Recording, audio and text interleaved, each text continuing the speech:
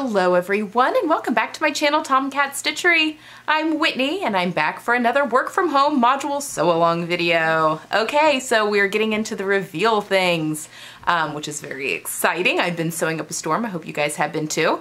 And don't forget, we've got some prizes for this. We've got a $50 voucher to Screech Owl Fine Fabrics, as well as a 1-month subscription to In a Haystack, which is a digital sewing subscription pack. About said box, but it's digital, so not the actual box. For one winner that'll just be randomly chosen, you just have to make sure that you post on the hashtag the work from home module sew along. I'll put that right here, by October 31st, midnight Eastern Standard Time here in the US. And I'll randomly pick a winner on November 1st. And you just have to have a picture on Instagram of your 6 or 7 pieces. We just love to see all that. So that's all it takes to win or to enter. And yeah, we'll randomly pick someone on Sunday the 1st. I think that's right. I think that's a Sunday. Anyway, let's get into tops today. So as a reminder, you don't have to make all your 6 or 7 pieces. You can definitely add pre-made things that you've got in there, ready-to-wear items you just really love, or things you've thrifted. And I talked about thrifting last week a little bit. So yeah, just remember, don't get overwhelmed. This is a very easy process. I'm trying to break this down as easily as possible because I found it's just a great way to build a more cohesive and sustainable closet. So let's get started. So before we get into the tops, I want to talk about my body model. So I was gifted my body model, which is you put in your measurements. There's a whole bunch of measurements, and you basically get a personalized croquis, and it looks like this. I may have to show, oh, that's really hard to see, isn't it?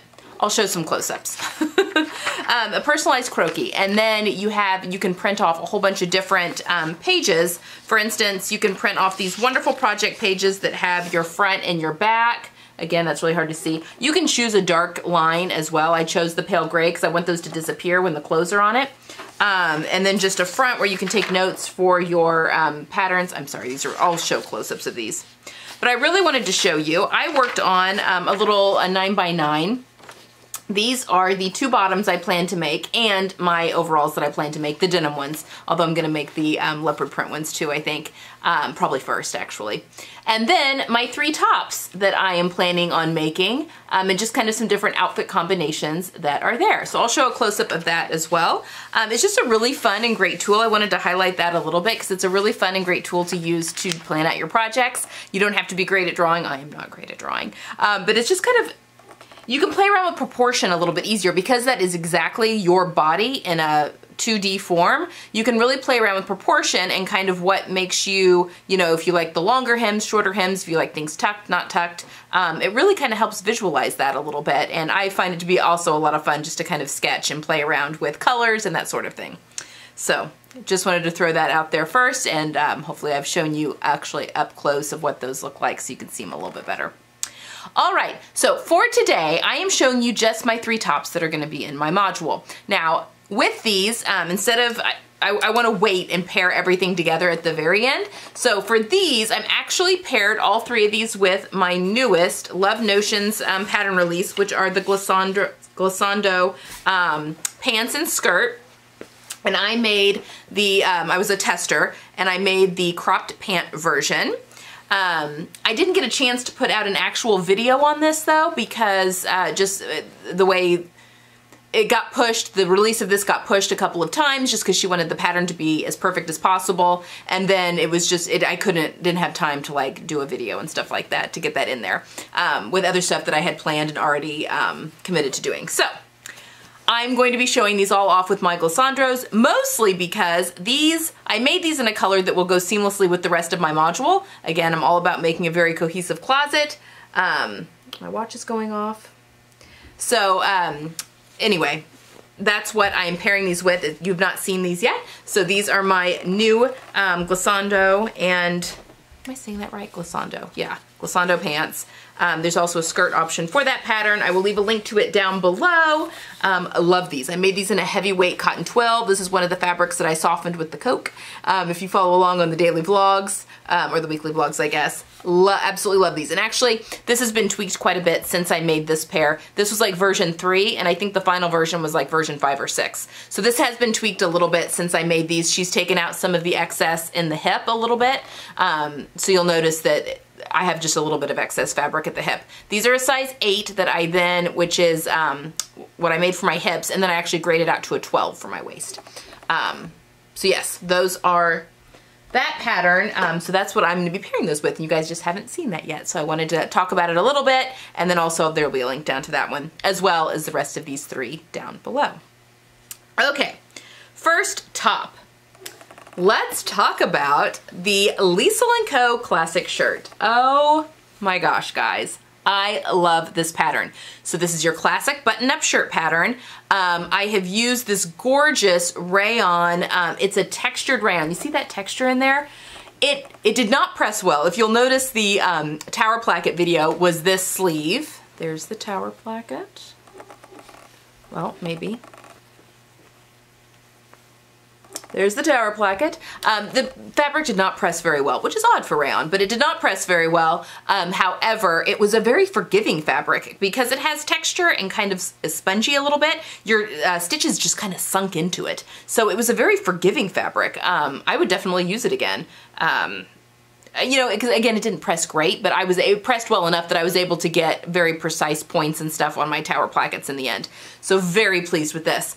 Yeah, the fabric's just gorgeous. I love the color. I bought chocolate brown buttons to go with it on the front. And look, I did the back part of my buttonholes in kind of this rust color, this orange, because I thought I was gonna change it. It was in the bobbin already, and I thought, you know what? Because I never button my shirt all the way up, I leave it open. I'm like, that's kind of a fun pop of color, just a little bit, to show. And that's also part of all of my colors that I'm gonna be working with this fall. I'm gonna be throwing some orange in once we're through this module. Love this, absolutely love this shirt. So I would definitely, this pattern does come in cup sizes, and so I made a size 8D, and it fits me fantastic. I could probably do like a 1/2 of an inch of a narrow shoulder adjustment, although to be honest, this is not a fitted button-up shirt. It's a little looser. I mean, it's not oversized, I wouldn't say, but it's a looser fit one. So I actually don't mind that it comes off my shoulder a little bit. Now, if I were doing one that maybe had more darts in, like on the back or in the front a little bit, I hate front waist darts on button-up shirts, just because that's where I carry my weight. I usually omit those. But I do like back waist darts, like fisheye darts in the back. I think that makes a very nice shirt. For more of a fitted shirt that you're really wanting to tuck in. I mean, it's got bust darts. And this shirt also comes with 2 different pocket styles. I opted not to put, I hardly ever put pockets on my shirt, my button-up shirts. It's putting things right where I don't want attention, right on the boobs. And I just don't like extra added details there. So I did omit those, but I absolutely love this. I'm still on the lookout for more of a fitted button-up shirt, and there is a recital shirt that Liesl & Co. has that I'd be interested maybe in trying. I also have a couple of itch to stitch patterns I'm kind of interested in trying. The only downside to this pattern is that the way the side seam, the way she has you do the side seam and that finishes off into the hem, I'm gonna change that just a little bit to where I can finish off the side seam and then do the hem, because right now it has you just stopping on the side seam because it just kind of goes into one. And then you have to clip into the side seam in order to do the hem, and I'm just not crazy about that finish. So I think I will. It's a very simple, just a little, I'm just gonna kind of go in on the seam allowance so that I can finish that off straight. But yeah, it's a fantastic shirt pattern. It has all the classic details on it. Collar stand, collar, it has a sewn-on placket on the one side. Great, again, the cup sizing is fantastic. A really beautiful cuff that curves there. It's really pretty. It's just a back yoke. It's got these 2 little pleats here on the side. You could actually, if you wanted to, you could merge those into one pleat in the center back if you wanted to. Pleats are pretty easy to play around with, but I love this shirt. I mean, it's my dark neutral. It's gonna be worn so much this fall. I'm probably gonna wonder how I lived without it. So that is my top one. Very excited about it. So easy to dress up and down. If you saw Friday's video, I did my woven joggers, and I think that this would be so cute. I've seen a lot of Pinterest inspiration pictures of button-up shirts with like elastic waist joggers, dressing it up a little bit with like my orange loafers. I think that that would be a fantastic outfit and a great way to still be casual, but also put together as well. All right, next one. This was the great debate. Actually, same fabric. This is the Monroe turtleneck by Tessuti Fabrics. This comes in just it's 3 sizes, but it's a fairly wide range because it's very, very oversized. I made the size 2. I actually ended up, I mean, look how boxy it is. You can see it's basically just a big box rectangle. And then it's got a skinny sleeve on it this is drop shoulder. I made the size 2. I ended up taking, I think, 1 inch out of the sleeves. So they have lengthen and shorten lines, and they're like split, where you can lengthen and shorten in that area, and I literally just took all the length out there. So it was 1 inch at the sleeves and 2 inch at the body. Although once I made the shirt, I tried it on and took another 2 inches out of the body. So I took 4 inches out of the body on this one, and I think that it hits me right where I want it to. I don't want too much excess because I'm going to tuck this, half tuck it and that kind of thing most of the time. Although if you wanted something loose to wear over leggings, you could it's definitely long enough. I guess that depends on your height. I'm only 5'2". Also, I was worried about this being too boxy because I am busty. But this is a rayon rib knit, which is very, very drapey, and I think it is perfect. I'm glad I went ahead and made it in this fabric. Anything with any more body, I think it would be too boxy on me. But because this is so drapey, it just ticks all the boxes. Let's see, I finished off the hems with my cover stitch machine. I used my double stick tape for the bottom, so there's a beautiful 1 inch hem there at the bottom. What else to say? I just really love it. I love this color. I think it's going to be just worn a ton. I'm glad I decided to go for it. I did end up buying the Sew House 7 toaster sweater pattern, the dual, as I do really want to make that for myself at some point this fall, and I think it'll be good for my daughter as well, both versions for both of us. So yes, I did end up buying that, but that just isn't going to go into this module. That'll be coming in later as we go about. But highly recommend this, and it's a free pattern. So if you're interested in trying it, you can go to their website. It's absolutely free to download and print off, and yeah, it's a good one. I was very shocked. Also, hopefully I'm showing you footage of me actually in these so you can see what I'm talking about. Okay, and then for my final top, oh my gosh, I love this one so much. This is the Mimi Woven Blouse by Style Arc Patterns. It is basically just a very loose woven top. It has the drop shoulder as well. There's the shoulder seam there. It's got, you know, it's just like your woven t-shirt. So it's got just a split in the back with a hook and eye to go over your head, although the neckline is nice and large. I could probably get it on over my head without even undoing that.